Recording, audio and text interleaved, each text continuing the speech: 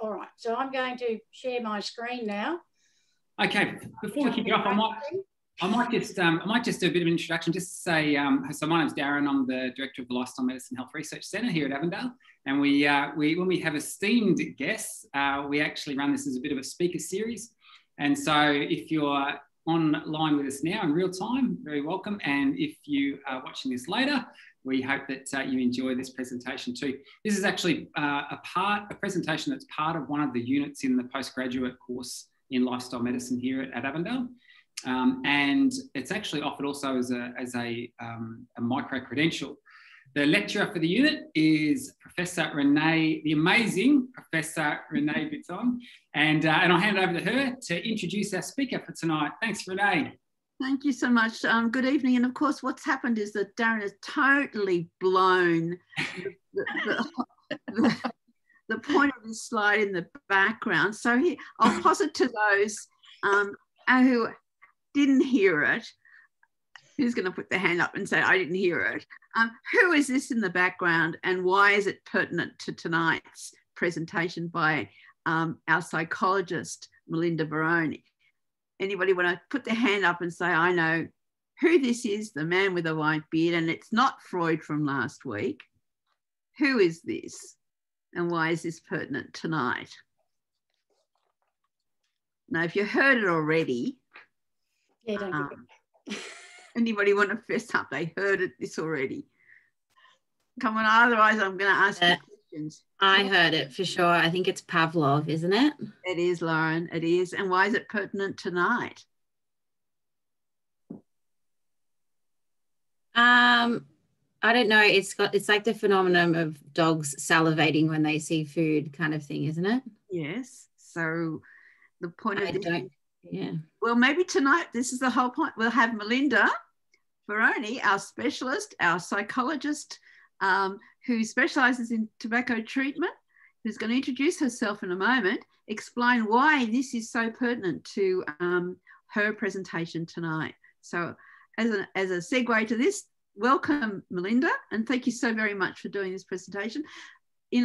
As we go through this tonight, we'll be discussing some cases, and you can think of, if you can, participants live, what you might be thinking. Is there somebody I've seen who could fall into some of the categories that Melinda's going to talk about, and we can talk about that later this evening towards the end of the presentation. So thank you, Melinda, and I'll leave it to Melinda to introduce herself. Thank you. Thanks very much. Thanks, Renee. Thank you, Darren. Thanks, Mel. Hello, everyone, and welcome. It's great that you're here this evening. It's actually I always feel quite inspired when I do some lecturing on nicotine addiction and, most importantly, treatment, because it tells me that I think people are getting the message that this continues to be a real problem, particularly with Indigenous health and just in general. I mean, we've had a huge reduction in smokers in general, but we've still got a little way to go. So thank you, all of you, for doing this micro-credentialing, and I really hope you go out there and do some great work. I've been doing psychology for some time. I mentioned earlier that Renee and I met at the Neuro Labs of Sydney University back in 1996, which is a while ago, and we've since collaborated on different levels. We've worked together in establishing the Australian Association of Smoking Cessation specialists, and I've been giving some guest lecturing in terms of their certification since about 2010. My areas of specialty in psychology are addiction and personality, and that's all addictions, including nicotine. And so tonight we're going to be talking about the behavioural aspects of addiction as it pertains to nicotine addiction treatment specifically. And as we go through, you'll learn why Renee so astutely put up her background as Pavlov and his poor dogs as we move on. So I'm going to share my slides with you. And I'm hoping that everyone can see that. Is that coming up for you? Excellent. Thanks, Mel. All right, so we're going to be looking at the behavioural aspects and acquisition, maintenance and relapse of nicotine addiction. I hope to have most of this done within the hour. It's not going to be too intensive. I'm assuming a fair bit of knowledge. So bear with me if I'm repeating something. It won't be for too long and we'll get into the more nitty-gritty. Normally this component of my lecture is usually face-to-face, and we have a section where you all get to actually look at a case study as a small group and come up with treatment formulations, which is usually lots of fun. It means you're putting some of the knowledge that you're learning into practice, but that won't happen this evening simply because it's still too hard to do via Zoom. So let's commence. All of you know the definition of substance abuse and dependency. So if it's just, these slides are available, I think, Mel, on the learning portal, so you're welcome to go back and have a look at that. I'm not going to go through these slides in detail because you should already know what this looks like. You should already know what the definition of abuse and dependency is. So in knowing that it can be any substance, object or behaviour that became a major focus of a person's life, of course, to the major exclusion of other activities and, importantly, activities of daily life, and they usually start to cause harm to the individual. And that can be anything. I often say to people, if you have a brain, you can become addicted. If you have enough neural circuitry, you can become addicted. So it's important to recognise that addiction is not a bad habit. We do work within the medical model of that. We do see it as a disease of choice, if you will, but it is a disease. And a person can become addicted, dependent, or compulsively obsessed with pretty much anything. And I've got a few examples here. Usually I get people to yell them out, but I will just go through them. Exercise, some of you may be familiar. Food, types of sexual activities, high-risk hobbies. The internet, that's a new one. Gaming, we're seeing that a lot more. Colours, inanimate objects, and so much more. And, you know, in terms of the internet, you know, internet shopping and so forth. So I do have, on occasion, a couple of funny little cartoons just to bring a little bit of light humour to everything. So anything I want you to remember as we go through this lecture is just in the back of your mind this particular bit of information. The acquisition and relapse stages of any kind of addiction have psychological factors that affect them. And they are critical to understanding the triggers of relapse and facilitating sustained remission or abstinence, for example. So it's all about the influence of the tendency to experiment with these particular drugs and so forth, and of course the modulating reward impact, neurally speaking, that occurs as a result of repeated tendency to experiment. Just have that, as you know this, again, just have that in the back of your mind as we go through this lecture, because it will help to make a bit more sense. Now, bear with me, this is just a small video that I like to play, so we're just going to get up to speed in the neurobiology. I'm just going to stop the share for a moment in order for me to play this, this video. I just need to access, hang on, tick, where am I?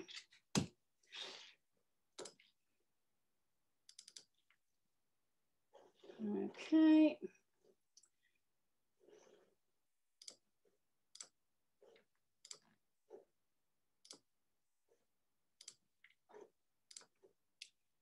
Now, can everyone see that clearly? Excellent. The dopamine neurons send their reward processing up. They project from the VTA to the NA, and then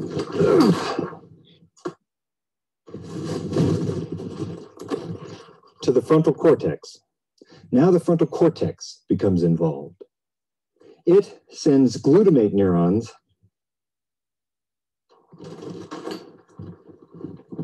back down to the midbrain. As the brain generates an experience of pleasure, the neurons going up release dopamine.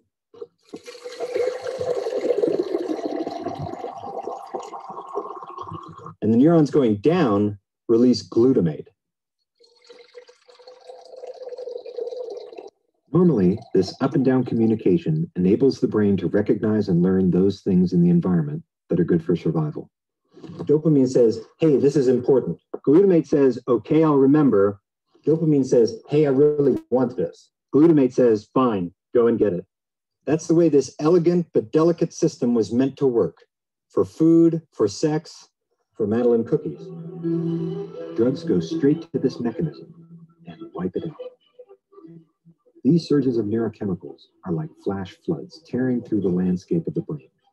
Each use of the drug, every flash flood, ravages the brain's delicate physiology, sweeping away everything in its path.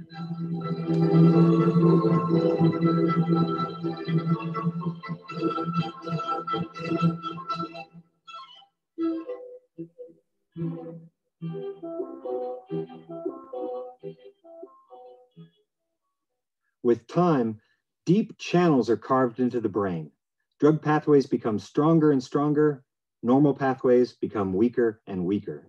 Dr. Stephen Hyman of Harvard University calls addiction a pathological overlearning of the drug and all that goes with it. This isn't a normal memory. This is a drug hypermemory, and these memories may be permanent. They leave the addict vulnerable to relapse even after years of abstinence.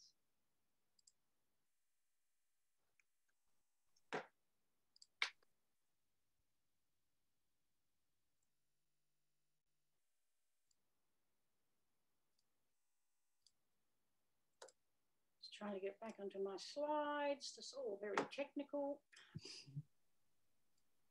Are we back there, Mel? Lovely. Yeah. Thank you. So one thing I want you just to recall is the term hypermemory. The combination between dopamine and glutamate is such that whenever there is a particular stimuli that releases large amounts of dopamine, and then glutamate plays a role in remembering everything, you've got a massive hypermemory of that event. Now, on the savannah, that would have served us quite well because we would remember where all the saber-tooth were, where the rival clans were, and where the danger zones were, including where we find water, food, and friendly clan members. Unfortunately, when you deal with teratogens of drug types, such as nicotine, the release of dopamine is very high, and so that same system is hijacked. And of course, there's an alert that goes to the brain and says, this is important, this is significant, we've just had a very high release of dopamine. And then glutamate says, don't worry, I've taken a 360-degree photograph of everything and I'll remember everything about that. And herein lies the, I guess, the base of the lecture this evening. When you are treating people with any kind of addiction, and specifically tonight we're talking about nicotine addiction, you will actually be dealing with their hyperdrug memory. And that means you'll be dealing with every part of the environment that gets taken in as a glutamate memory whenever they smoke a cigarette. And this is where it can become quite complex. It's not as simple as detoxing. If it was simple as detoxing, we wouldn't have relapse. So just a summary of the video clip again is in the slides there for you. I'm not going to go through them. I just want you to remember that dopamine is about telling the brain that there's a stimuli that is better than expected. And as a result, it wants to remember that. And it assigns value to that particular teratogen as a release, the dopamine. And then glutamate says, okay, I'm going to remember that. I'll make sure that I have all the details of that particular event on hand and ready for next time. So if you just sort of remember that as we move along, and again, remembering that when it comes to the combination of these two particular neurotransmitters, you're looking at a hypermemory for the drug and everything associated with it. And this is where things can become quite problematic in terms of relapse recovery and problematic in terms of treatment because we're now dealing with another element of addiction. It's not just the neural pathways that are forged, as mentioned in that video, but it's all these snapshot pictures, what we call cues that have been taken as a result. And these cues are very, very important when it comes to a person going into sustained remission. So this evening, we're going to be talking about that, I guess, the role that glutamate plays in addiction. So we're going to be looking at the reason that Renee, in fact, has that little picture in the back is because we're looking at the good old classic learning and associations that take place when a person becomes addicted to a substance simply because of the play and the interplay of the neurotransmitters that get released at the time. So the cellular mechanisms of any learning or associations are when you basically pair a conditioned stimulus with an unconditioned stimulus, and there is a time interval of 0.05 seconds that I guess is the witching time by which there is I guess a message to the brain that says this is important. And unfortunately, nicotine and the way that it's administered meets that criteria very nicely. That means that that dopamine releases within its interval time, and everything is paired around the environment along with the release of dopamine, and glutamate makes sure that the brain remembers everything. So it's a highly addictive substance as a result.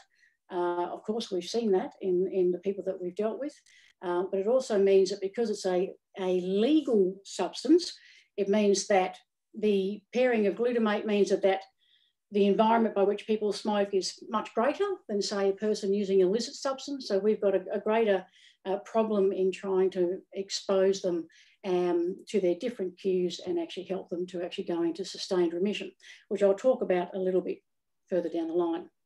So just remembering that nicotine, unfortunately, meets this particular criteria, making it highly addictive as a result. I don't think I need to talk about Pavlov's dogs. I think all of you understand conditioned and unconditioned stimuli. But the take-home message is really just to understand that the synaptic transmission rate of 0.05 seconds meets that criteria, and that becomes dependent on learning. And that learning initiates long-term potentiation, and that memory goes very deep into the brain. All right, so I'm not sure if you mentioned West already, Renee? I haven't mentioned Robert West before. Yeah. Go ahead. So if we look at the stimulus impulse association cycle of West 2010, then you can see where the release of dopamine and glutamate acts to create some very strong cue conditioning for cigarette smoking. So you've got the situation in which you've smoked, you've got the act of smoking itself, you've got the nicotine actually being absorbed, and then you've got the dopamine release and the glutamate causing that cycle to continue. So you have very strong situational cues as well as just the cigarette itself. So this becomes a real problem when it comes to sustained remission. Here are some of the definitions that I've listed down as, I guess, the learning as they relate to nicotine specifically. So you've got the reinforcer, so you've got the cigarette smoke to get the nicotine delivery. That obviously strengthens responses. You've got the reward, of course, which is the endurable effects of the drug, the neurotransmission activity. You've got the incentive. So this acts as a premise that direct attention is you're going to actually try to acquire this particular external agent, such as smelling smoke or seeing someone smoking. Motivation, of course, is that they then, people will allot a huge amount of cognitive and physical energy and behavioural resources to make sure that they can predict getting their cigarettes and making sure that they get their reward, even if as we've seen that in terms of people going without other necessary means to do that. And incentive motivational responding, basically where you're very motivated in terms of external stimuli. We call this a drive state. So this is where the drive state and the seeking out of this particular substance can drive a person to forego all other things to make sure that they can actually get hold of the substance for the purposes of that neural reward. I just need to stop sharing again.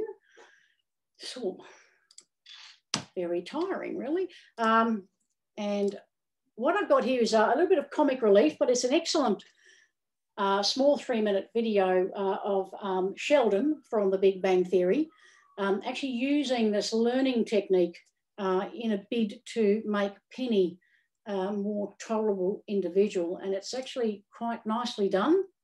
And I like the idea of a bit of novelty in terms of learning. So bear with me as I share this. Nope, that didn't work. Can you see that now? We can see it, yep. Thank Are you finished? Well, thank you. How thoughtful. Would you like a chocolate? Yeah, sure.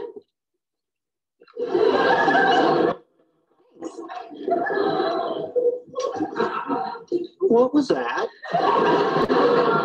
You said be nice to Penny. I believe offering chocolate to someone falls within the definition of nice. It does, but in my experience, you don't. There are more things in heaven and earth, Horatio, than are dreamt of in your philosophy. Yeah, now that's you, obnoxious and insufferable. Oh, sorry, Sheldon. I almost sat in your spot. Did you? I didn't notice. Have a chocolate. Thank you.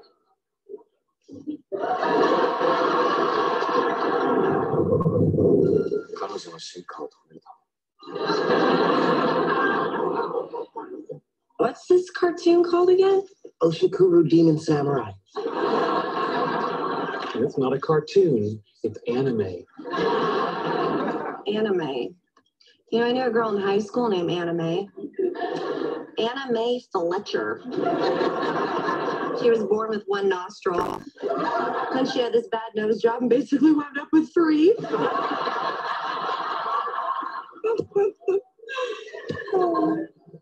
You're here a lot now. Oh, am I talking too much? Oh, sorry. Zip. Thank you. Chocolate?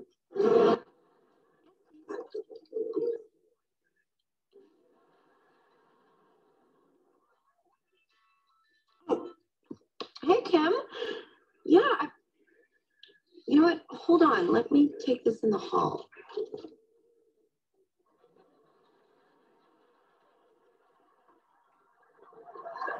You'll never guess who they got to replace you. Okay. I know what you're doing. Really?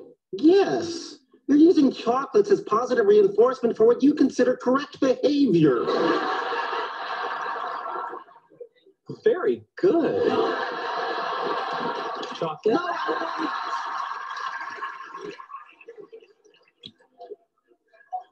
Sheldon, you can't train my girlfriend like a lab rat. Actually, it turns out I can. Well, you shouldn't.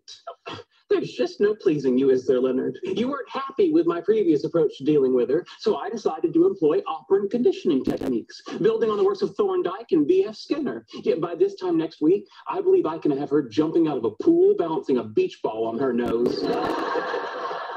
No, this has to stop now. I'm not suggesting we really make her jump out of a pool. I thought the bazinga was implied. We're just tweaking her personality. You're sanding off the rough edges, if you will. No, you're not sanding Penny. Are you saying that I am forbidden from applying a harmless, scientifically valid protocol that will make our lives better? Yes, you're forbidden. Bad, Leonard.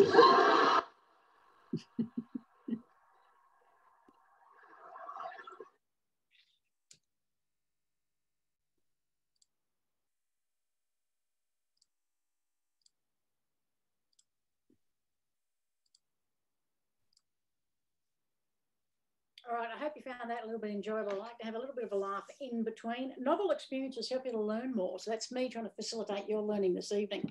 So although a slightly different type of learning, nonetheless, it's all about conditioned and unconditioned stimuli and the pairing of those two and how the brain learns by repeated pairing. So when you look at addiction and you look at the level of neurotransmission activity between dopamine and glutamate, it's extremely high. That hyperdrug, the drug hypermemory, I should say, is incredibly potent. And so you're dealing with, millennial-old neural circuitry. So it's really important just to have that in mind when you're actually treating a person with nicotine addiction. So we're now going to move on to that area that we've just been talking about. That is when you've got those paired stimuli and you've got them being paired on a regular basis and you've got lots of dopamine activity taking place more than usual. And as a result, the brain's saying, this is important. I need to take notice of this. And glutamate saying, don't worry, I'll do that for you. Then you're setting up what we call cues. And those cues is absolutely anything that is around and associated with the drug at the time.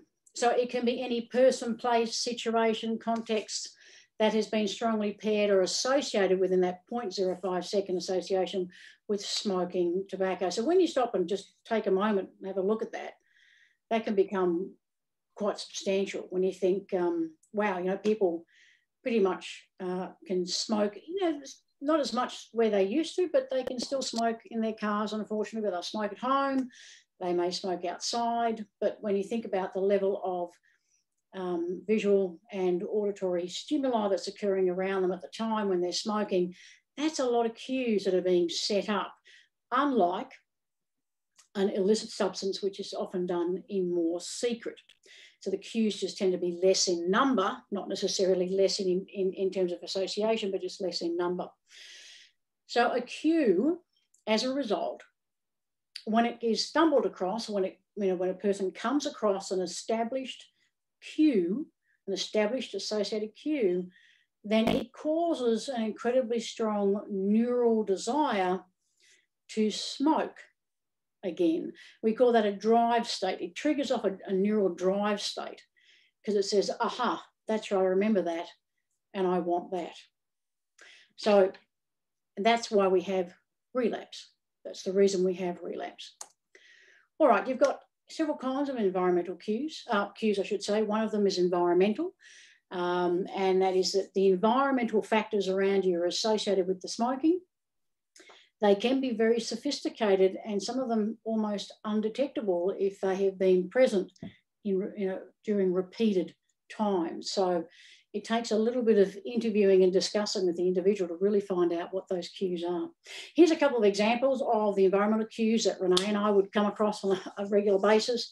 Answering the phone. There's a lot of people, you know, go outside with their phone and they're either on their phone talking or text messaging or looking at their phone while smoking. Sitting down at a desk, watching television for those that smoke within the house, although that is less these days. And starting the car, quite a number of people who still smoke, still actually smoke within their own vehicle because it's a private space. So we find that even just the sound of a car unlocking or the handling of a car key, in fact, can actually trigger off a drive state for smoking. There's also chemical cues, and these can be incredibly powerful and in fact can have a delayed effect. So this is where, you know, people who are quitting smoking, it's very challenging if they're living or seeing someone that smokes, because you've got that passive smoking that can occur. And that's basically the nicotine dense, particle dense breath that comes out that's been exhaled through the nose and the mouth.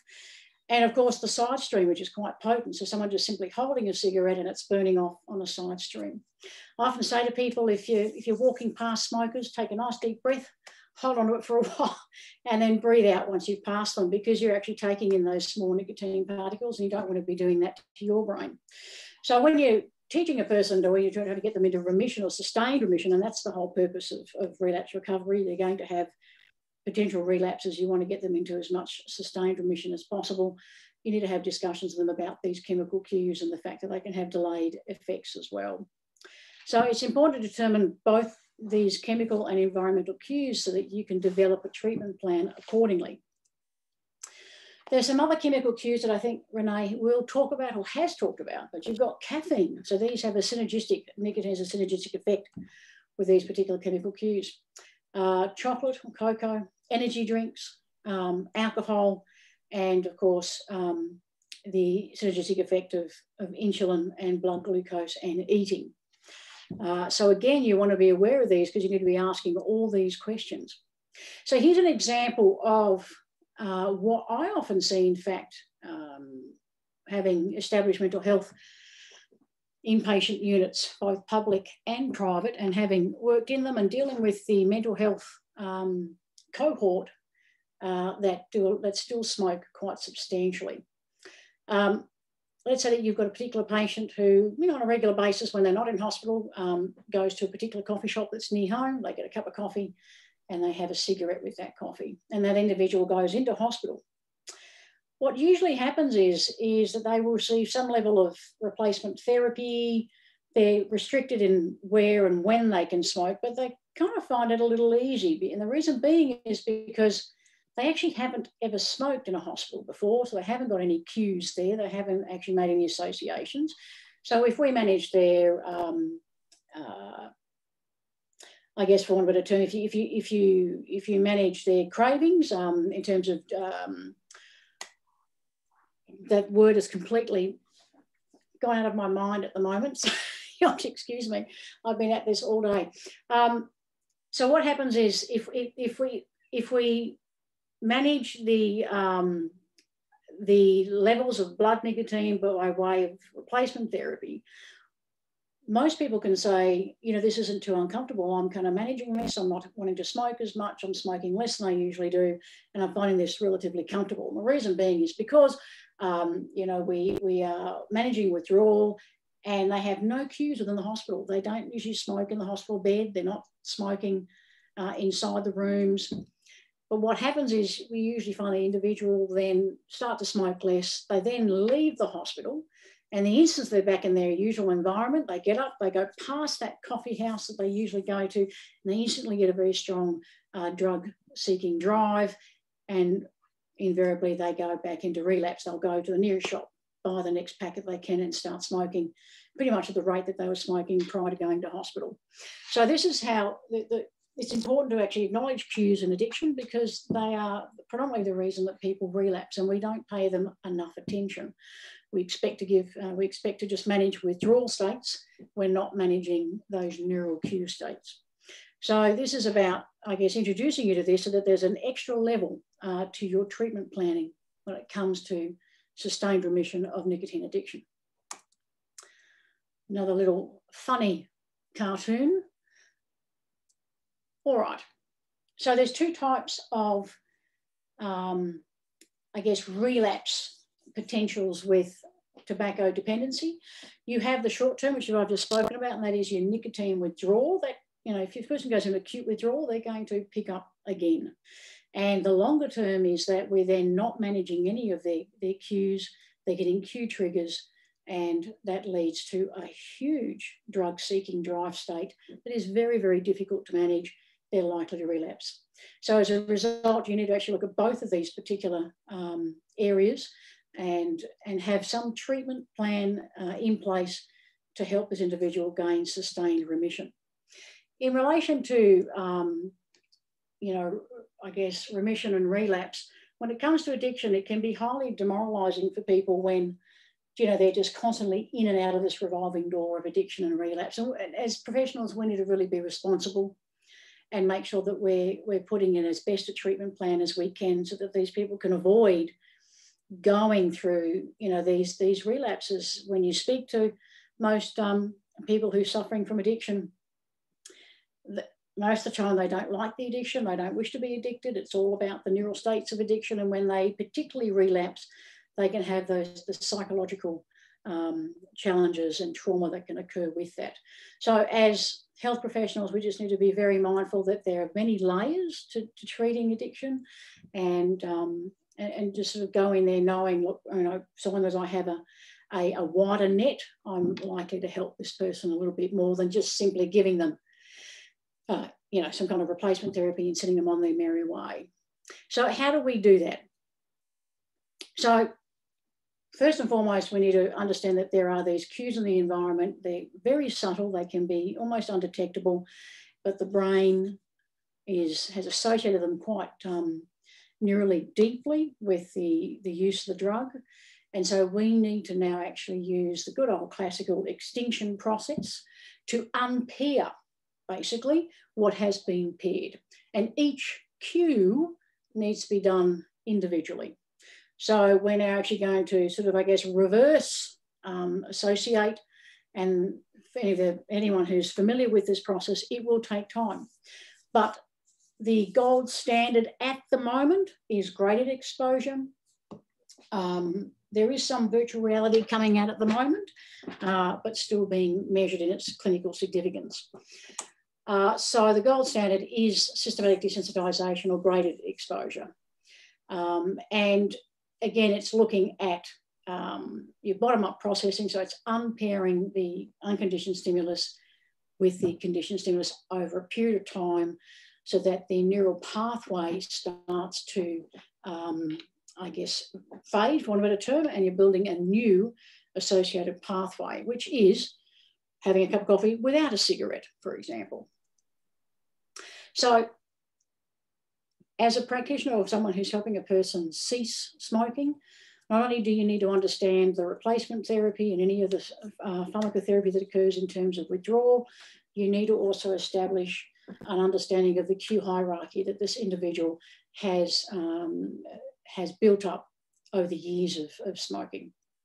It will take time, and this is one of the things that can be challenging and can, I guess, be the unattractive part of addiction treatment, because it takes a fair bit of effort from us and it takes a huge amount of effort from the individual as well. And so this is where, we can lose that individual and they can relapse simply to the energy it takes to actually do this. So we need to also be aware that it takes time, but it is so important for sustained remission. Without doing it, we're actually setting this individual up for a relapse.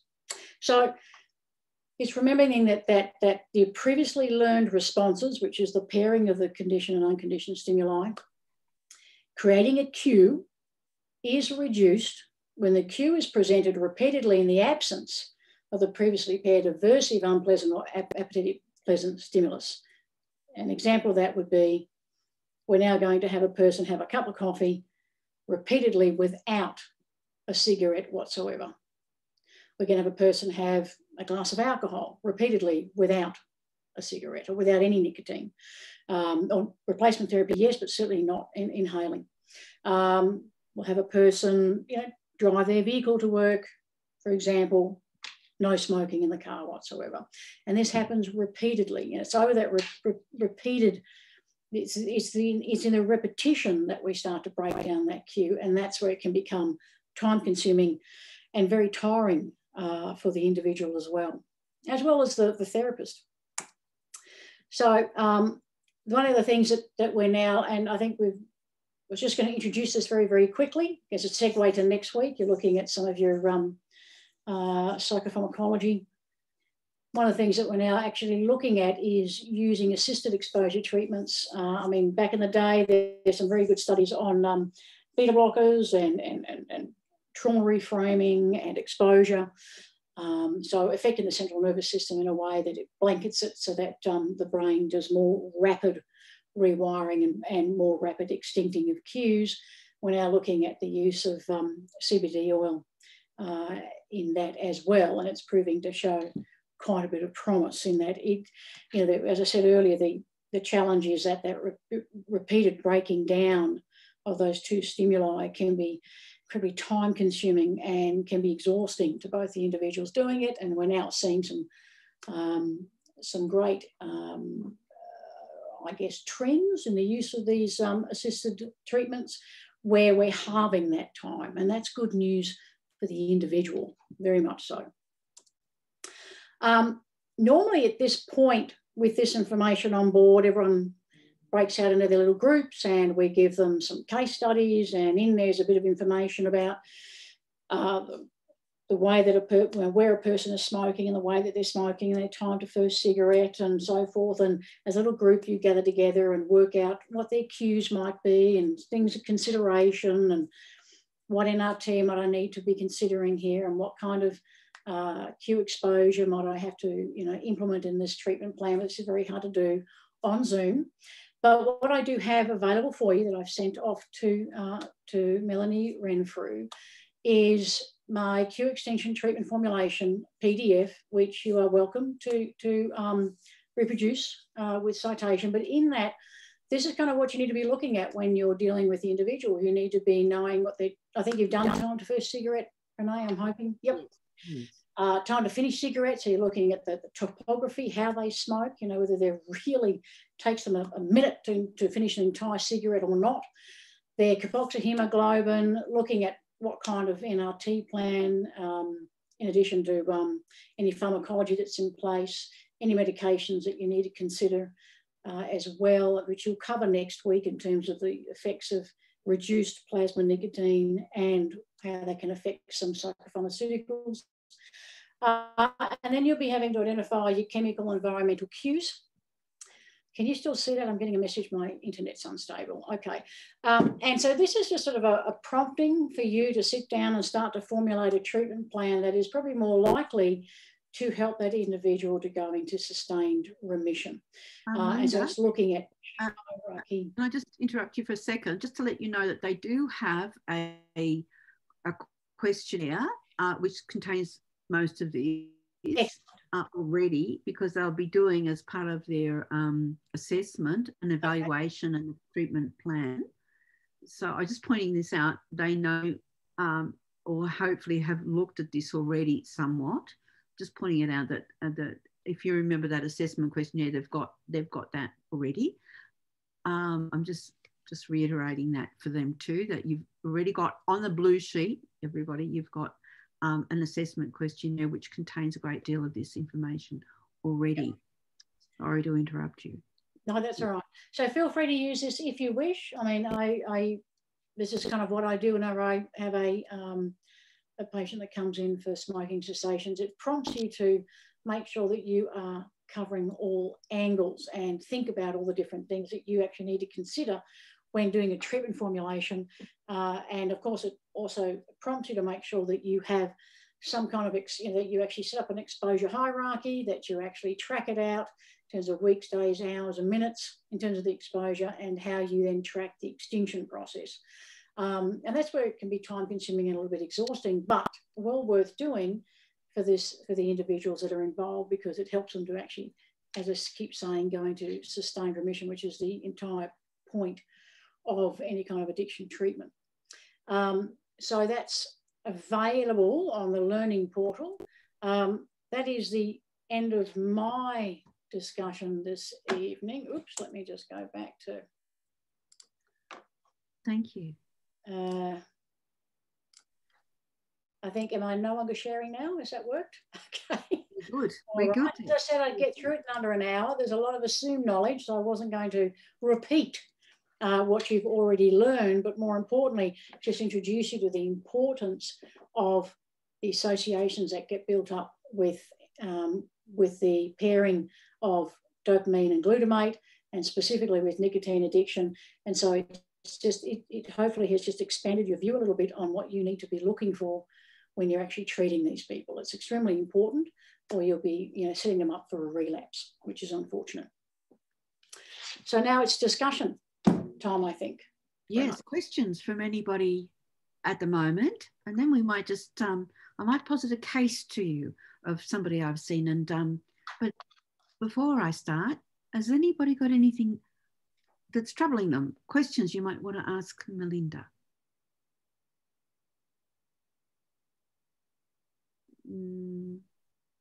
Everybody happy? I might ask a question, Renee. Of course. Melinda, just talking more about the cue hierarchy. So, is it so it's the person themselves that will be able to distinguish what their hierarchy is, like when it's most important for them to smoke? Like, how is it that's determined? Yeah, look, it'd be in a collaborative effort. You would, not everyone's aware of or necessarily taking notice of the stuff that they're doing when they're actually smoking. So it'd be a collaborative, and that you'd be asking questions. Tell me about what you do, where you go, where you're sitting, is anyone with you, where do you smoke at home, are you in the car? So you'd want to actually get them to paint a picture, and then you would take note of, as you're listening to that, some of the cues that you feel have been established.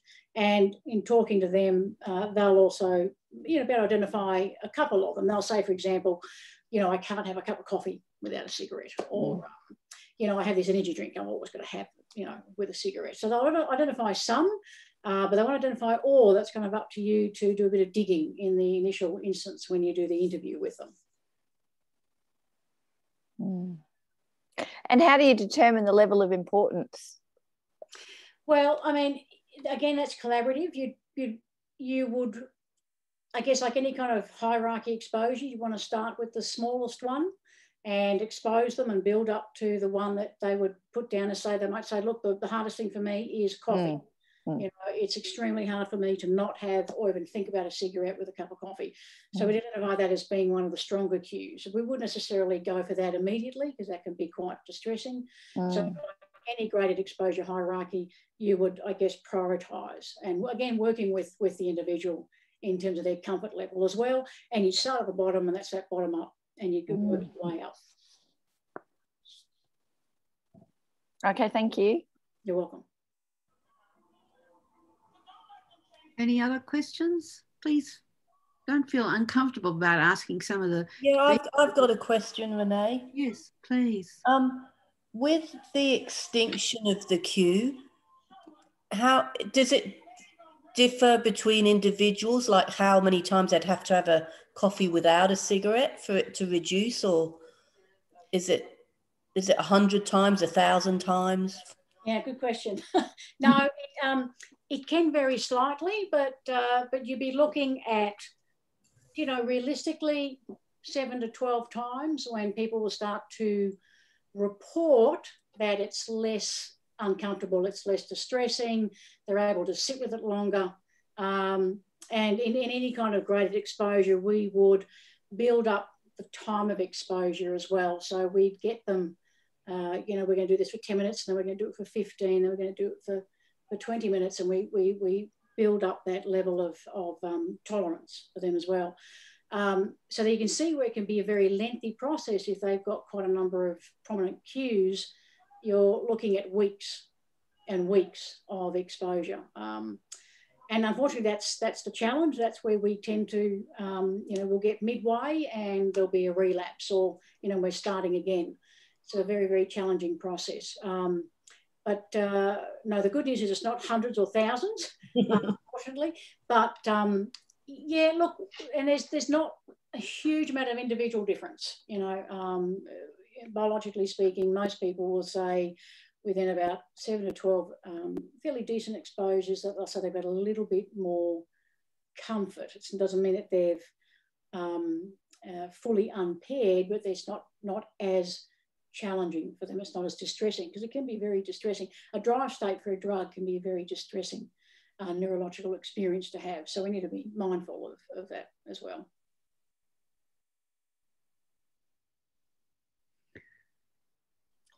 Any other? Yeah, Kate's got another question. Yes, sure. Melinda, what about getting people to do a smoking diary? I've looked for a few templates but haven't seen anything. Have you got something that you use for getting to people to sort of objectively look at their smoking habits? Well, there's not a template per se. I find that there's a real mix. Some people just want to use the technology on their phone and they'll keep a little diary for themselves. Others are using like a voice recording, whilst the older generation's happy to take a piece of paper and pen. All I ask, as a result of that, we have a lot of varied media by which they want to record it. All I ask is that they just do so kind of at the time and not try and reflect back at 10 o'clock in the evening, because that's, their memory's not going to serve them well. So really the rule of thumb is, I don't mind how they keep their diary, but it needs to be very timely, within a few minutes of having had the cigarette, and they can record then thoughts, emotions, location, and other things that you'll need to help them along.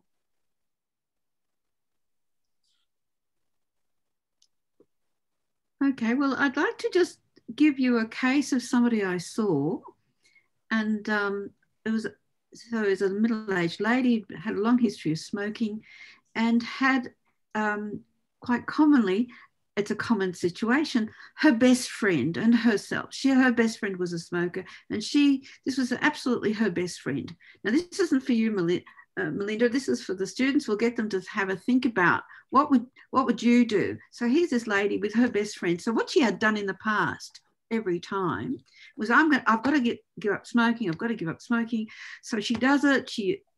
And her idea intuitively, and a lot of people do this, here's my best friend. She's a smoker. The best thing I can do is say, look, sweetie, I can't see you for 3 months or something. They set up this time limit. I'm going to not see you for 3 months because you're a terrible influence on me. Better not see you.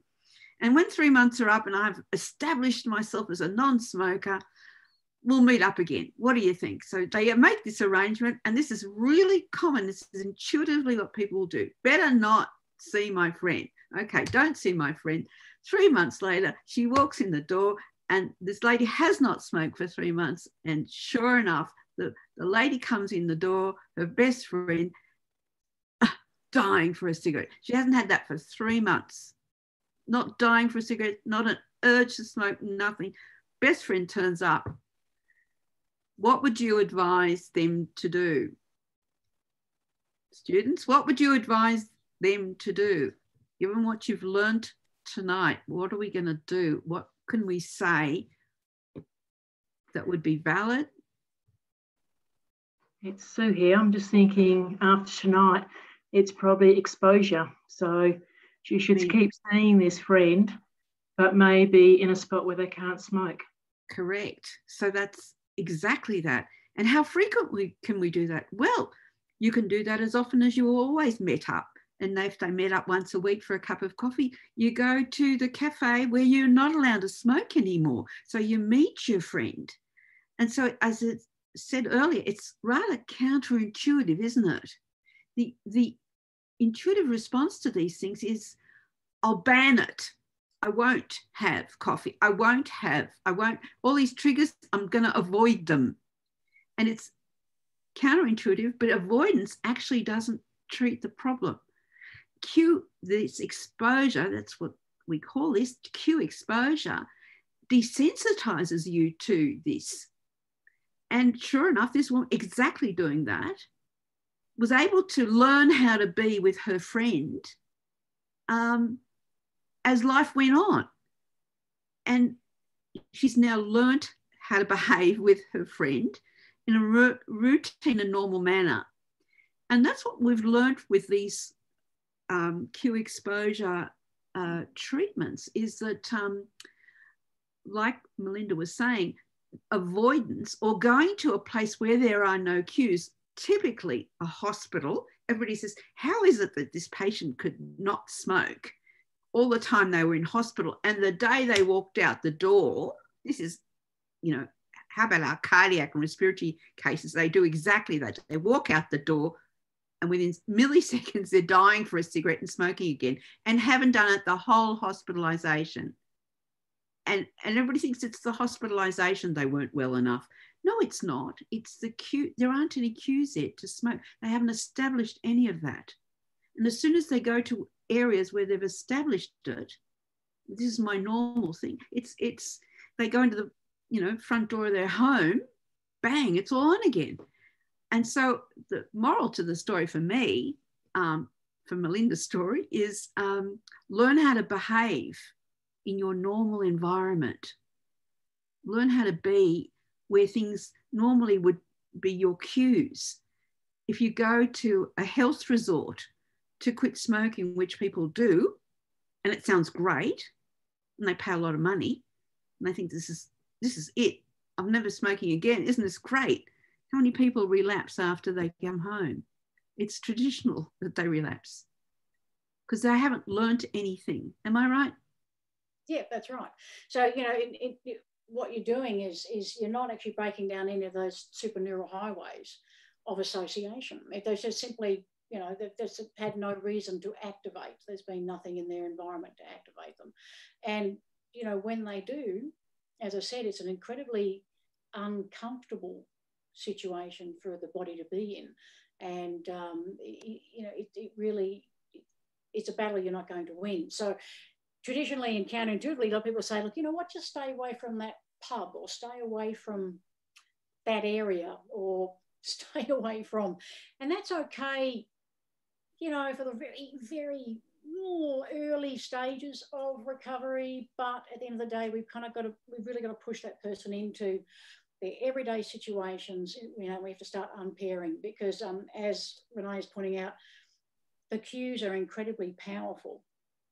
And if they're not dealt with, then we're simply just setting up individuals for relapse. It's an incredibly powerful drive state. It's part of a mechanism that pretty much kept us alive on the savannah. So it's very powerful, and it's something that we need to be more mindful of. It's no longer just a matter of replacement therapy and off on your merry way. We do need to make that the extra effort, and it, you know, it can be extremely time consuming. If you look at, you know, that was just one, with this particular case study, one cue was her friend. She would have had another 10 at least, along with the smoking. So it's simultaneously breaking down these incredible superneural highways quite strategically and specifically over, you know, a somewhat prolonged period of time. It's about, I guess, also getting the individual to invest in that and recognise that it's well worth their while to do that. When we do it, that's when we really see long-term sustained recovery. That's when we see remission of decades. That's when an individual can finally say, I can pretty much go about and do anything I want, and I'm no longer terrorised by these cravings. They're fleeting at best. So I think, I don't know if any of you are familiar with the old AA, but there's a particular concept called white knuckling. And white knuckling means that the individuals are simply hanging on. They eventually fatigue and relapse. So again, the individual's not actually working on any of those cue associations whatsoever. It's just sort of sheer grit that they stay sober until they can just no longer do it anymore. And so these cue associations are for anything, even if it's sugar, which is more addictive than cocaine. If you're a person who just keeps having that chocolate, well, we do the same thing. If you're a person who has to have that particular piece of equipment at the gym and you have to have it when you know no one else can be on it, we do the exact same thing. And so you can appreciate it can be quite complex and difficult to do because we're not with that person 24/7. We're having to sort of establish the hierarchy, tell them how it's going to work, and then we hope that they go out there and they do it. So it's fraught with just the human condition, and that's why we have huge amount of relapse for so many different addictions. But we've got to work with what we have. We've got to work with how we know the brain. I do want to say though, Melinda, that some of these cue exposure conditions are actually imposed on our smokers now. They used to be able to smoke on the bus or smoke where, you know, in public or in venues now, which they're not no longer allowed to do. So it's been banned. So it's been imposed on them. And what I like to describe to the smoker is, what about those ones where you used to always smoke in the restaurant and now you don't, or you used to get on the bus and smoke all the time and now you don't, or in the house? Like, we know that 85% of people smoke outside, but so how are you managing that? Oh yeah, I can do that all right. Why do you think you can do that all right? Well, the answer to that is that they do that a lot. They get on the bus a lot and can't smoke. So it's frequency, that frequency you're talking about. The first day, gosh, this might be hard, but then they've had to do it. They're absolutely obliged to go to work, can't smoke at the desk, can't do it here, can't do it there. All of that actually is to their advantage. That's right. And it's certainly an advantage to us because we're likely to see a lot less cue exposure. That's right. With nicotine, because it's so restricted now compared to what it was 15 years ago. Yes. I mean, some of that can be spoken to by way of anticipatory dopamine activity, but nonetheless, that is still subject to extinction, and you can actually eradicate that quite nicely. So at the end of the day, it comes down to replacement therapy and unpairing of your cues. That's your formula. But it just means that there's a bit of extra work that needs to happen because those cues can be incredibly subtle. And many. There are some people that have many of them, and if they're there, they will elicit a drive state if they're not managed. Mm-hmm. Yeah. So I guess that's a segue to talk about pharmacotherapies a little bit here, because pharmacotherapies have that advantage of taking the edge off those significant urges. You know, if you're with somebody or you've got a stimulus to smoke, or there is, and by the way, can I add stressors as being stimuli? A stressor, which is a sort of an amorphous thing. I'm really upset by you know, be it the bill I've just had or the fight I've just had with my my partner. A stressor like that is in itself, that negative affect is a cue to smoke, because you pair that with a cigarette. Kind of sympathetic arousal, for example. That's right, and then it's associated with the cigarette. So then I'm relaxed now. You know, yeah. Well, if we give people pharmacotherapies like NRT, you're saying, all the others, it's not just NRT. Of course, we give people varenicline or lots of other combinations of other things. It takes the edge off it. That's right. Yep. And I like to tell people about that. And for years, I've made a little cartoon. I think Melinda knows about this cartoon about the swimming pool of life. I don't know if you know this. I've got this little cartoon I give to people. And that's the idea is that you learned how to swim. Most people in Australia learned how to swim. They used to use floaties, right? And they're jump in the water. And it's really, if you didn't have a floaty, you'd probably sink. You need something to keep you buoyant until you're learning how to swim. I'm making sort of science here of swimming, right? And then after a while, you can throw the floaties away and you're swimming, right? So I've called this pretty lame thing, I've called it the swimming pool of life, right? So if you're trying to learn how to be without a cigarette, you're learning in the swimming pool of life, you're not using floaties, you're using pharmacotherapy. So imagine your patches or your tablets are keeping you afloat while you learn how to swim in the swimming pool of life. As I said, it's pretty lame, but the idea is after a while, people get this because they picture it themselves. Yeah, I can swim without these things, and you'll learn how to be without these treatments. You don't need pharmacotherapies, but it helps you as you're learning. I always say to people, it affords you a window of opportunity to basically rewire the brain in a way that's a lot more comfortable than if you're going to do it without. So by all means, replacement therapy, whether it be patches or pharmacotherapy, it's a necessity, an absolute necessity, while we're then exposing the individual to the cue, to the cues, because it's an incredibly neurally uncomfortable situation to be in. So if you think about anything that either affects the neural networking, or, back in the day, beta blockers have been used quite a bit. So things that sort of, I guess, put a lid on the sympathetic and central nervous system so that it can't spike, have all found to be somewhat successful because, again, as you're saying, it takes the edge off as the person's able to just tolerate the exposure more. So the rewiring continues underneath that, which is the good news. And so at the moment, as we're saying, we're looking at the use of CBD oil, for example. It is indicated in addictions. We're finding specifically very much so with alcohol, which is interesting. So we're finding that when we're giving people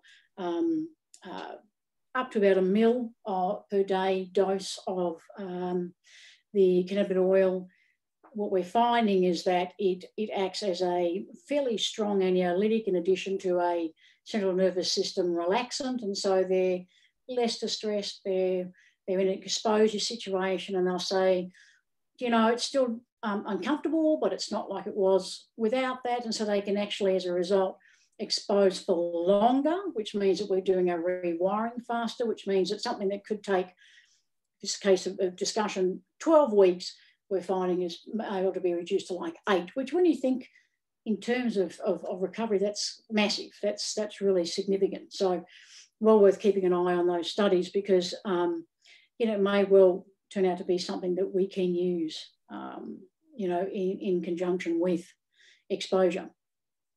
So as Renee is saying, kind of, I guess, throw everything you've got at them, all the replacement therapy, the pharmacotherapy. If CBD oil starts to work, let them have that, and so that you can get through this exposure period. As you can appreciate, can be very lengthy, and people can just lose energy and interest. And as you're saying some of these cues are really subtle, aren't they? It can be literally the room you're in.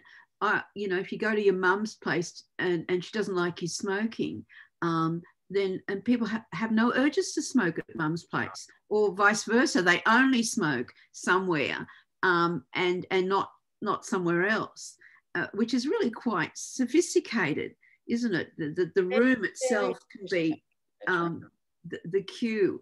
It's very subtle, and not always.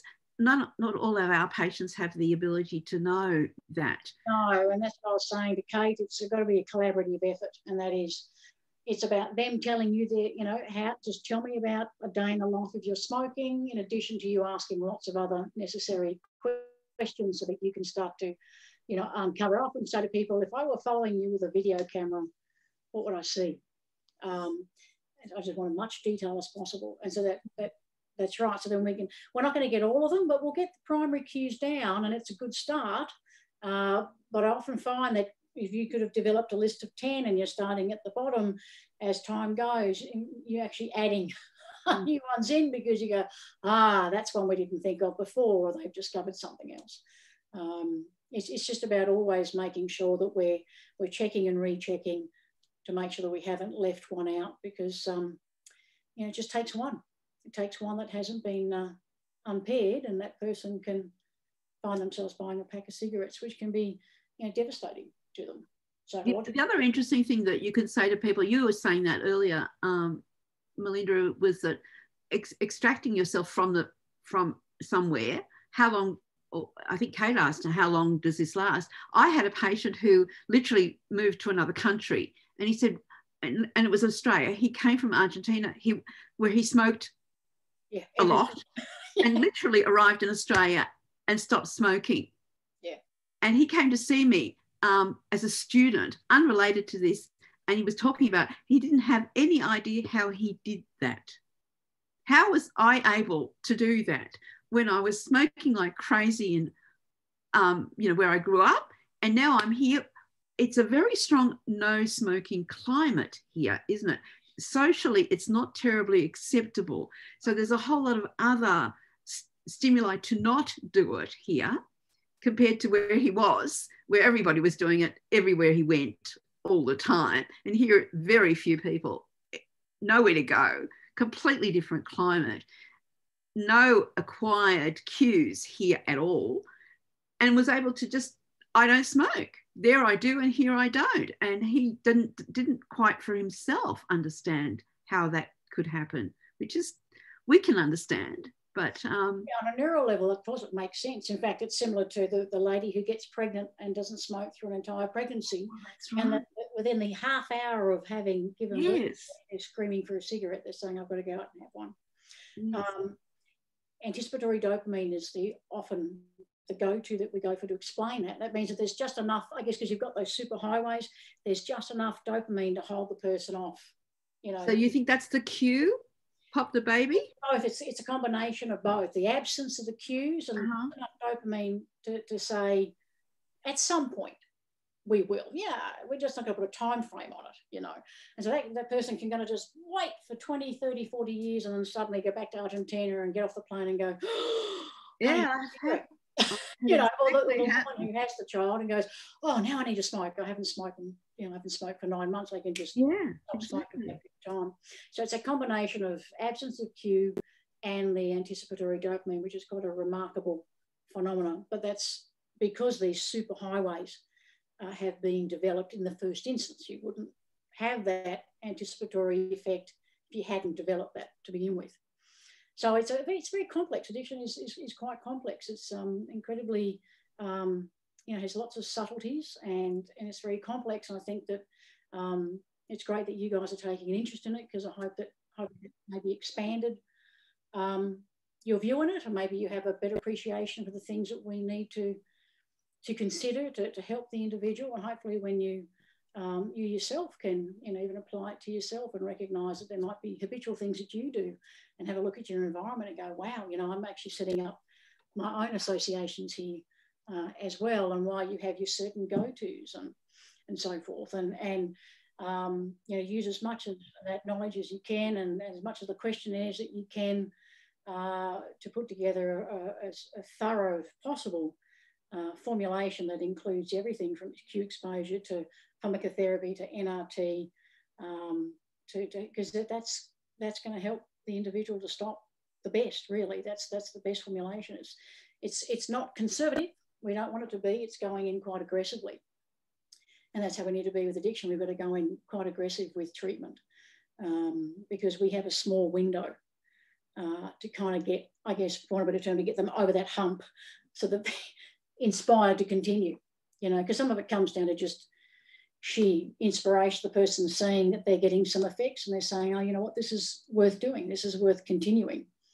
The drop-off, as you know, is huge.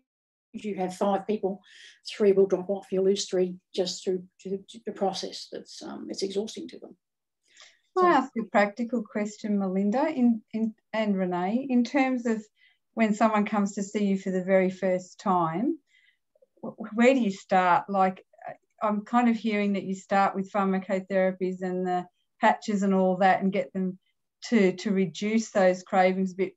Do you do that before you then start dealing with these cues? Or I just loved, you know, thinking of someone coming to see you for the first time, the practicalities of how you might see them for 8 to 12 weeks, you sort of mentioned before, of how you get started and how far down the track do the cues come in? Well, in my case, I certainly talk about it straight away. And there are some things that we distinctly do on the day. And for example, I mean, some of them are very straightforward and simple. For example, I insist that everybody who comes, you don't have to quit smoking on the day at all. I tell them that this is going to take about 3 months. They don't know how long. They think I'm going to stop today and I'll never smoke again today, as in I've made the decision, I got here and that's it. And they think once you actually get, I'm going to do some hocus pocus and it'll all happen now. And the family think that too, by the way. People go home thinking, and the family thinks they've all, okay, they've seen somebody and they'll stop today. Wrong. So we need to explain that this is a process. It does take many months. I tell them exactly what I was saying earlier, that it takes a few months to learn how to behave without a cigarette. But initially, this is what we're going to do. And one of the initial things in this behavioural change for me, because you're not having to necessarily stop smoking immediately on the day, but that you do change where you do it. Exactly. If you haven't been smoking outside, you now smoke outside. So you're setting up another cue. You're absolutely right. So we then set a very restrictive cue, and that is you're outside, you haven't got your phone with you. Correct. You're bored, stupid, but that's where you smoke you from. You can't take your coffee out with you. You break up the pairing. Yeah. And that is on day 1. So we haven't said you can't smoke. No, that's right. You can smoke. These are the circumstances, right?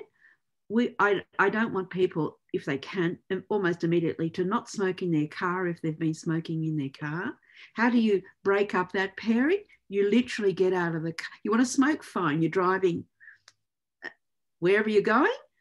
You pull over, you get out, you smoke, and you get back in and you keep driving. You don't do them together. And that's gone within a day, the whole need to smoke in the car business. Because apart from the fact that it's tedious to pull over every time you smoke, they drive a lot and smoke. So it's the frequency of that. And the fact that if you're at home, you're doing it outside. It's a frequent thing. They have often done it already. And this is one of the things we were talking about before, what they've achieved without realizing it.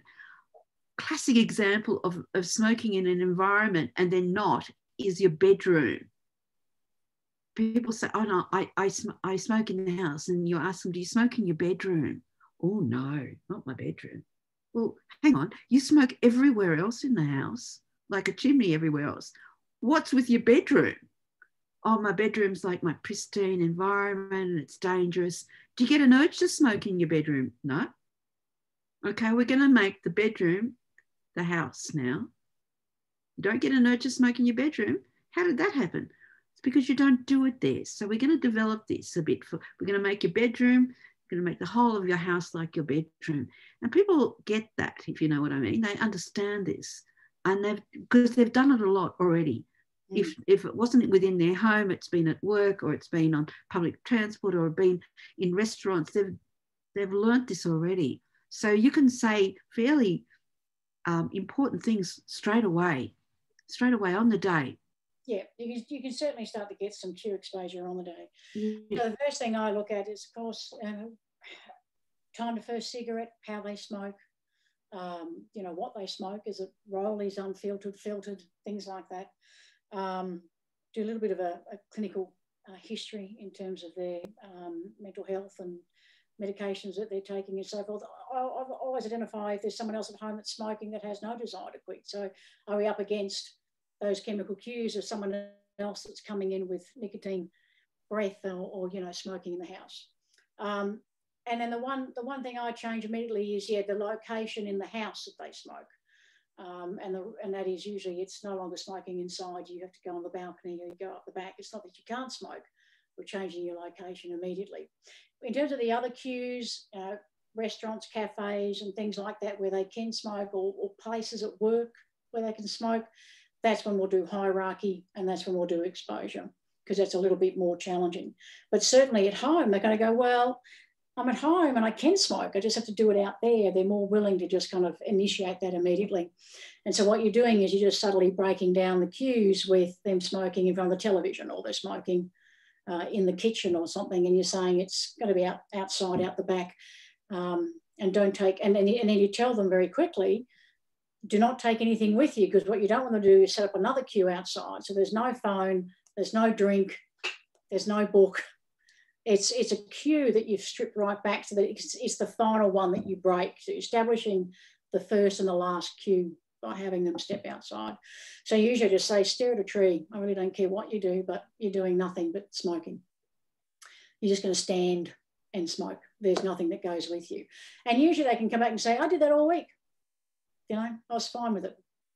So I guess you're building a cue in order to start breaking down all the others. And then that's the last cue that you break. And that's that, you know, when you say that them smoking in that spot starts to get the exposure, meaning you're there, but you're not smoking. There's no cigarette anymore. Does that make sense? You know, it's extensive. The first intake is, there's a lot of question asking, a lot of information gathering.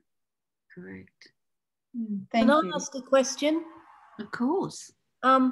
If you don't smoke with your normal cue, is it less pleasurable to smoke for the person? Because the association is there, but then if they're just staring at a tree and not having their coffee, and a brick wall's a good place.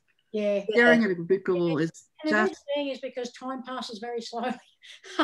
So it's the perception of things. So they sit there and say, I got kind of bored pretty quickly. Interestingly, people will notice that usually a person will want a cigarette when they're going into withdrawal and they need to get a top up, and they'll go out, and because they've got no distraction, there's no bells and whistles anywhere, they'll often find that they've gone halfway through and gone, I don't really feel like it anymore, it's a bit boring, because what they're doing is the body's got the nicotine it needs to stave off its withdrawal, and the person's just not smoking the rest of it because they're distracted by everything else that they're doing. So interestingly, I guess in some regards it's semi-pleasurable, to answer your question, but it's a good little experiment for them to realise that they actually don't need to have the entire cigarette to manage a withdrawal either. So they start to get a bit more conservative about how much they smoke, and their carboxyhemoglobin starts to drop.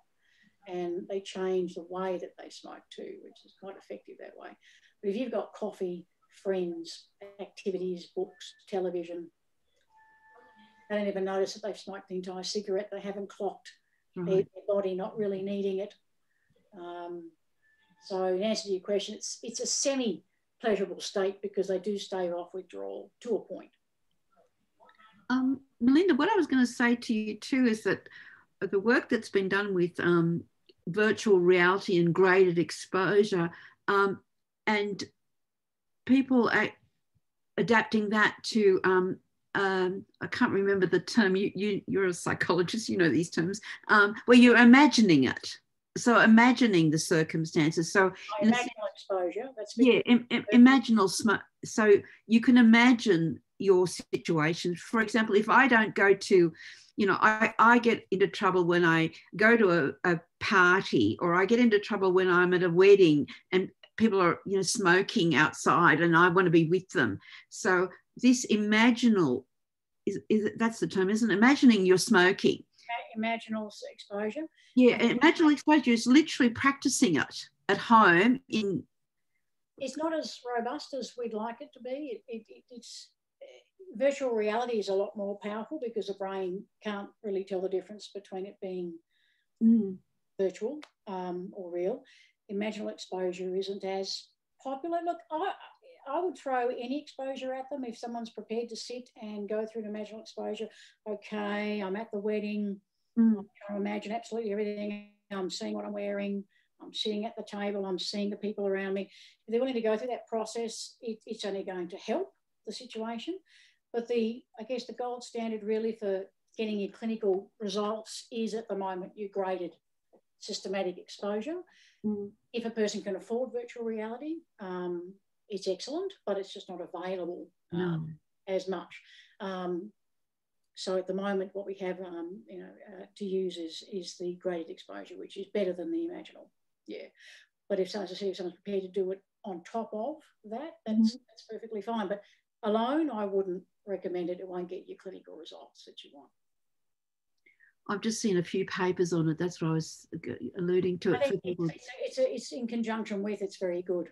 Practicing your social situations that are not your common ones, the least common ones, because how do you practice this, or how do you have exposure to something that's a rare event, as it were, but enough of an event for you to worry about it, like a party you're going to. Linda, if I can ask a question. Sorry, I don't want to steal everyone else's, but this is just fascinating to me, this whole association, cue association. I'm wondering, is there any work on creating new associations that aren't pleasant? For example, holding your hand in a freezing, bowl of water whilst you're smoking outside, staring at the wall. Aversion therapy. Aversion therapy, sure. We used to do it at the clinic, aversion therapy. Oh, really? Okay, tell me about that. Yeah, it's you know what? It's clinically significant, but it is considered to be invasive. So what you don't want to do is create another level of trauma or association in doing it for the individual. Theoretically, it stands as a potential fast track to rewiring, but in terms of what we would consider best practice, we'd say it's too aversive. It's pretty aversive, and you can do it with one cigarette. Can I just tell you the technique? The technique is you simply smoke a cigarette really quickly, not a whole packet, really sick. Not dozens of them, but one of them really fast. Yeah. And it's very aversive. It's not what smokers normally would do. They'd be relaxed, smoking, dragging, whatever. But you're telling them to smoke, smoke, smoke, inhale. And what they're doing actually, physiologically, is hyperventilating. And when you hyperventilate, it makes you very lightheaded, correct? Everybody gets lightheaded. You're blowing off too much CO2. And so you're hyperventilating, and that's what you do with a cigarette. And that's what, in the past, people did with their kids. They'd get, right, Johnny, I've caught you smoking, and they make Johnny smoke a whole packet or make until he was nauseated. Yeah, it's nausea that's the key. It's nausea that does it. Get a person to be nauseated without vomiting. That's it. The highest form of aversion. The brain remembers that very, very well. So you might recall getting sick on a particular, having food poisoning with a particular meal, or perhaps had a particular liquor or alcohol that you became quite nauseated with, and people will say, I still can't look at that, I still can't touch that. Yes, so look, if we could make a person feel incredibly nauseous while smoking, or anything, it would work very well, but it's a very invasive, not best practice. I don't know about not best practice, sorry, back to that. I'm not sure about not best practice, because there's quite a body of work on it. It's considered to be best practice. It's considered to be quite invasive. So we don't, just flooding in terms of exposure, we're going to throw them off a cliff in an elevator with snakes to cure all three phobias. It would work. It actually would brilliantly work. Yes. But the person would sustain psychological injury for it. So while you're curing one thing, or while you're ameliorating one thing, you're kind of eliciting another. So it's because of that despite its effectiveness, people have said, look, I think it's too aversive. It's too invasive for psychologically for the individual. But it's a great point, Darren. Yeah, the studies have been done, and they do work. They've got great significant clinical significance, but at a cost where we're not comfortable with the cost to the individual that undergoes it. And look, and we don't want to create further stress and trauma. So whether we can, come up with a better way, make them nauseous, put them to sleep at the same time while they're smoking, so they don't experience it possibly. I mean, look, there's combinations of that possibly down the track, yeah. Well, we certainly did it for many, many years in our smokers clinic, for many, many years. Look, it was actually a go-to because it worked. And over time, it was just discovered that there were other, the person would walk away having significant amelioration of that particular phobia or symptom, but would later manifest something that, down the track as a result of the treatment. So the golden rule was, look, we probably shouldn't be doing this anymore. Yeah, so. I've got one more question to sum this all up, and this is not an insignificant one. This is a major thing because around which there is not a lot of data. The biggest cue our smokers have is the packet of cigarettes itself. Absolutely. So the question I like to ask, all of us should be asking, is what do we say to a patient? Do they throw their cigarettes away, or do they keep them on the shelf?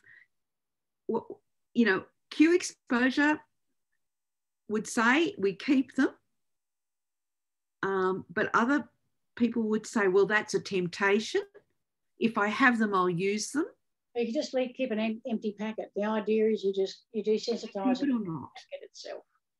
There has been an empty packet of cigarettes. There's no cigarettes in there, but you're just allowing it to be within your environment, and you're exposing to, that's what it looks like, that's what it feels like, that's the colour.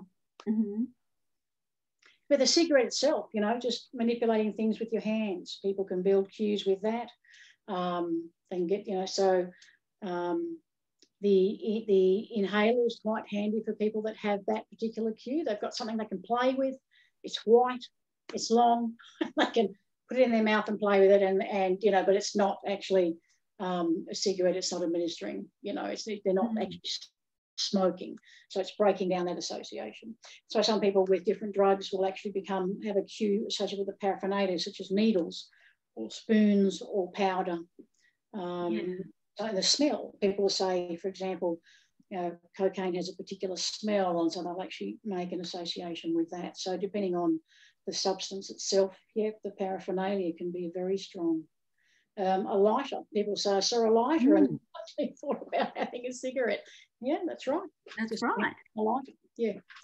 And so we see a lot of contradictory advice given in various departments of health and various other sort of lists of what to do, and some of them are not necessarily correct. Can I be so rude? They are risk aversive, so a lot of people are really risk averse, and they panic and they say, well, if we say that a lighter can be in the house, we're really just encouraging them to smoke. They're not recognising the research that says actually what we're helping them to do is rewire. That's right. While using other aids, which is why we have things such as replacement therapies. It's why we have, buprenorphine and all sorts of different things that we use for different substances. We have that because we're allowing this person a window of opportunity to rewire without the physical. And apart from that, it puts them into physical danger. But for some substances like alcohol, for example, by stabilising the body and stabilising the withdrawal effect, and also stabilising the anxiety that comes from that, we allow them we give them an opportunity to rewire. So often when you have people saying, stay away, don't do this, get rid of that, it's people who just have an aversion to risk. And we see it a lot in mental health. We see a huge amount of mental health. People are always worried about suicidal activity, ideation, behaviour, relapse, and worried about the ramifications of that, versus I think we need to have a very open, honest discussion about, you know, what's real, what works, and, you know, it's okay to talk about these things and talk to people about the realities of them and help them. Basically, I say to people, the whole point of therapy is you need to become your own therapist. You need to be able to work out how these things work for you and go on and keep doing them. So you're right, Renee, some of these websites or pharmacists, you know, the things you find on the packaging, and I just put it down to people being risk averse. They're just worried about whether they're going to contribute to someone's relapse without really recognising that what they're actually doing is that anyway, by saying, don't do that. That's right. But yeah, it is again intuitive of a lot of people to think personally, you know, or the family says that, or their doctor says that, or somebody says, you know, get rid of everything, you know. And I quite like to, as you say, have it there, put it away, empty packet in the freezer as an example. You can put them in the freezer, so you have them but don't have them. Put them in the boot of the car, so that you have them but don't have them. In a sense, you have both ways, as it were, so that people don't get intimidated by, and people do get very nervous about the idea of throwing their cigarettes away. Makes them anxious, and anxiety is something we don't want to elicit. We don't want people anxious that they don't have them there. So it's a bit of a rock and a hard place. They do get rid of all that anyway. Eventually they'll come in and say, oh, I'll just throw everything away because I'm fine with it now. Yeah, that's right. Eventually it just gets covered in dust or whatever anyway. Supermarket and, you know, and see the array of different packaging, and it doesn't elicit a cue. That's the most important thing. Yeah. So I guess for all the students out there, again, I'm really happy that you're here tonight, because it tells me that there's more people out there who know about this now, and that means that people who are suffering from addiction have a better than fighting chance. The more there are of you, the more likely that we're going to be able to help them to help themselves. And the idea is that you need to be a little courageous, because you know, some of what we're doing is a little bit frontier, and you just need to sort of, you know, stick with the science, do what is best practice, but also be a bit courageous and say, well, yeah, actually this person does need to kind of expose to this. We shouldn't just be saying, stay away from this, stay away from this. We need to say, actually, we're going to very systematically and carefully expose you to this so that you can be near it and it won't bother you anymore. And be counterintuitive in that regard. And look, we have a great community of professionals out there. Reach out, talk to people. Two heads are better than one sometimes when it comes to treatment formulation. And don't be afraid to, I guess, don't be afraid to really get into the thick of it and, you know, throw everything you can at them, because that's going to be better for the individual. I hope that made sense. It's getting late in the night. It's all been fantastic. Thank you so very much. Everybody, you know, if we could put our hands together, we would clap and say thank you so very much. Thank you very much. It's been